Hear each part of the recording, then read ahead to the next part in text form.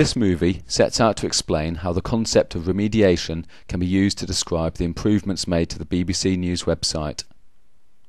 The examples used should give you some ideas of how you can improve the way you present your multimedia products via your e-portfolio. Remediation is a concept which can be used to describe how media is continuously being improved. TV was an improvement on the radio in that it utilised images. The telegraph was an improvement on the letter in that the message could be sent much more quickly. Email was an improvement on both the letter and the telegraph. The BBC have played an important role in informing the public about current news. The BBC's remit is that you can trust the BBC to provide high-quality news, current affairs and factual programming that keeps you informed and supports debate about important issues and political developments in an engaging way. You can look to the BBC for help in using and understanding different kinds of media. The particular area which can apply to us is the specific way the BBC aims to make the public more media literate by enabling audiences to access, understand and interact with different types of media. The BBC News has been broadcast since 1922 via radio and has been televised since the 1950s. The news has been in a continuous process of remediation. It remained on the radio and TV until 1997 when a BBC News website was created. Initially, only images and text were able to be used, but more recently, images, text, sound and video are now used to present the news to an increasingly larger audience. The remediation of the BBC News has increased access to more and more users. An early example of this was the introduction of subtitles in the 1950s, which gave access to deaf and the hard of hearing. This image shows the BBC News in November 1997, a very simple page set out with limited content using only text and images. The format at the time was quite standard, the image of the article writer and the text. By 1998, a year on from Lady Diana's funeral, the BBC was starting to experiment with providing other forms of media. On this page, audio and video is also available to download.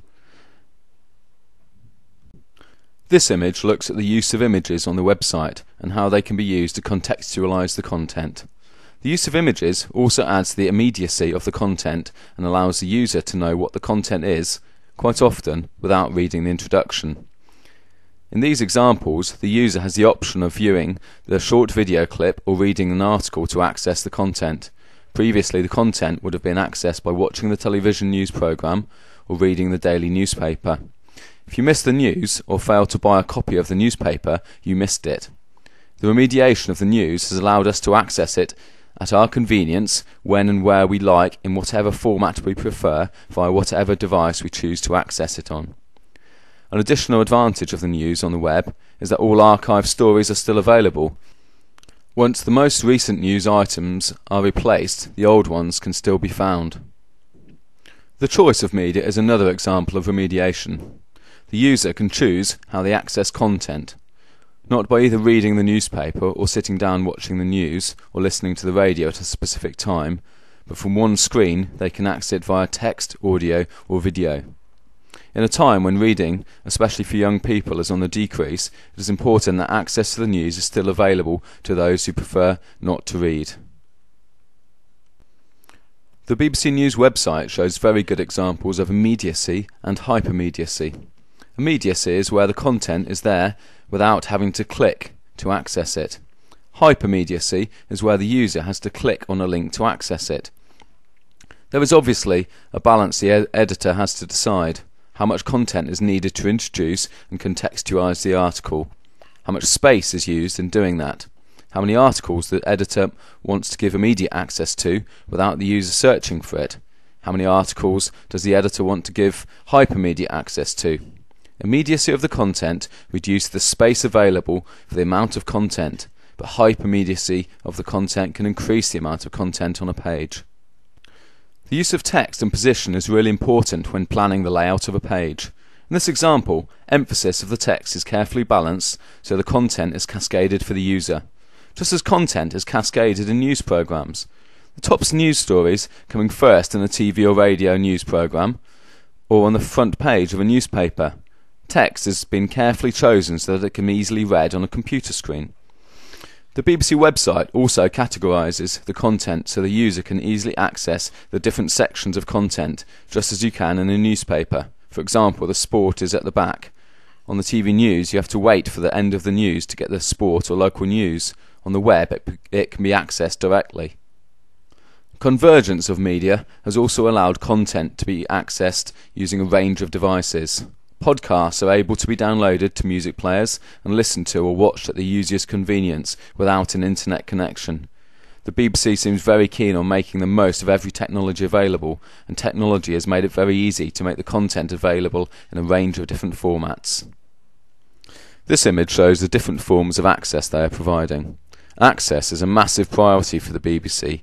Programmes can be downloaded for those who maybe want to keep the footage for when internet access is not available. Automatic news emails can be set up so the user does not even need to visit the website. The emails can be tailored to news on a particular subject rather than all news updates. For instance, all news relating to Afghanistan could be sent via email. Access to the news via mobiles has been provided. This would be content which is either downloadable or content which can be accessed whilst connected to the internet. The news can be accessed using a low graphics option.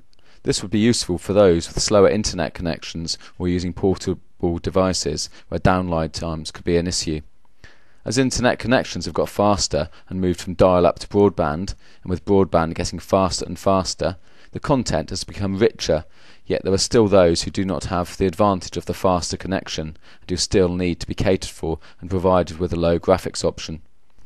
An example of this would be someone using their laptop whilst using their phone connection to access the internet via one of their phone signals, such as GPRS or 3G. For those who prefer only to access the news via audio or video, the BBC have placed this media content in one place so that those who prefer to access it this way can find all the content in one place. Throughout this movie, I have shown examples of how the BBC have ensured that the best possible access is provided to view its content using text, images, sound and video. The BBC has demonstrated examples of immediacy and hypermediacy to ensure the space available has been maximised for the user. Your challenge is to present your content to the assessor, not just by introducing and contextualising your work, but you must use a range of multimedia techniques in order to enhance the user experience in order to maximise your marks. Thank you for watching.